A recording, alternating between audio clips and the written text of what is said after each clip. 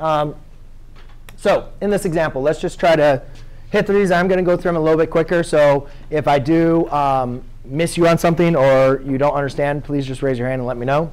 But step number 1, we're going to write in the zeros.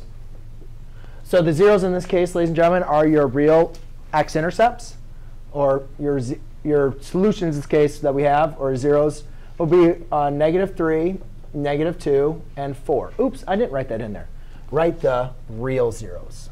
And that's kind of really important. I wrote that in last time. But we're finding the real zeros. The real zeros are the x-intercepts, right? Everybody agree with me? -3, -2, and 4 are the real zeros. Correct?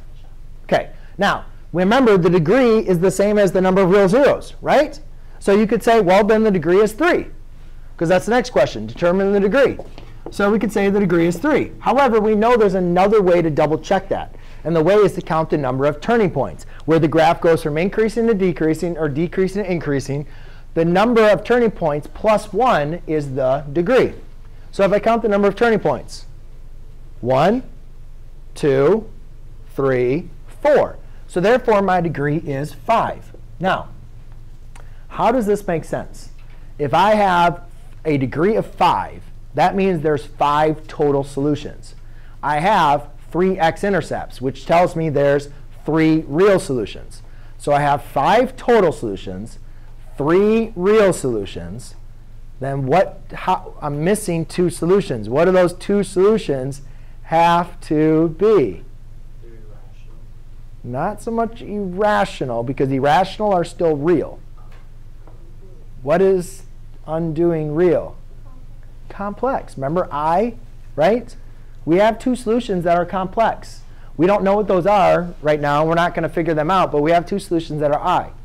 Then we need to determine if our leading coefficient is positive or negative. So we look at the behavior of the graph. It's rising left, falling right. If you guys go back to your M behavior chart, you would know that has a negative leading coefficient. And we know that the degree would have to be 5 as well, or odd. All right, next thing is writing the polynomial in factored form.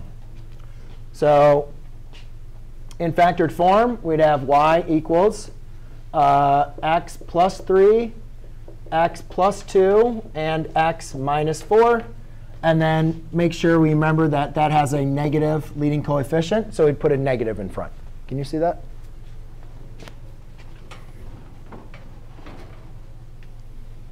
OK. Number 4, absolute max, absolute min. Is there any absolute maximum point on this graph? No, because the graph extends indefinitely to infinity, right? Is there any absolute min? No. No.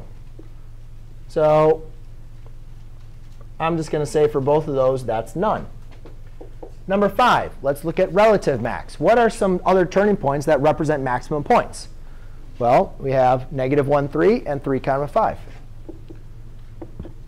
So our relative max is -1, 3, and 3, 5.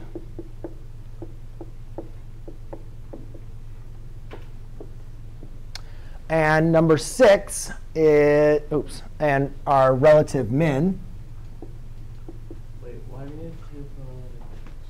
Because they both turning points represent a maximum point within a certain range.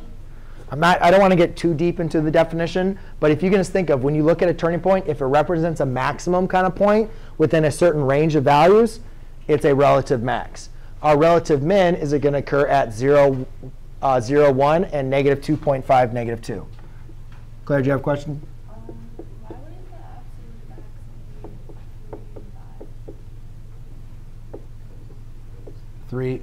Oh, because what about this point? Is this point higher than 3.5? Yeah. And then is this point higher than that one?